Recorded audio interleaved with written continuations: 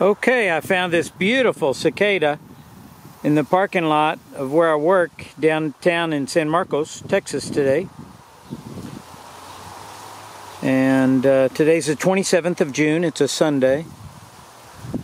And this beautiful cicada was just upside down and not moving.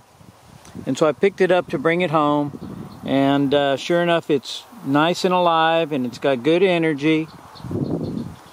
And it is just the most gentle insect I think I've ever touched. It's not aggressive in any way. It's beautiful and green and 17 years old supposedly. Just a beautiful creature. But anyway, I'm going to let this little guy or girl go. I'm going to put it right up here in the tree where I dropped off a walking stick yesterday. So let me see if I can get a good... Okay, honey, you come on out onto the tip of this finger. You crawl up and get on my fingers.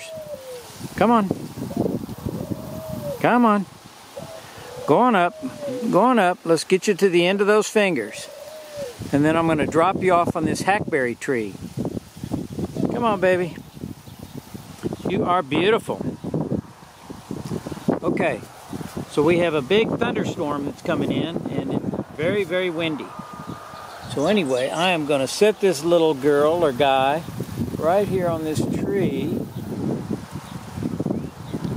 Come on, baby. All right, that's where you should be. No parking lots for you.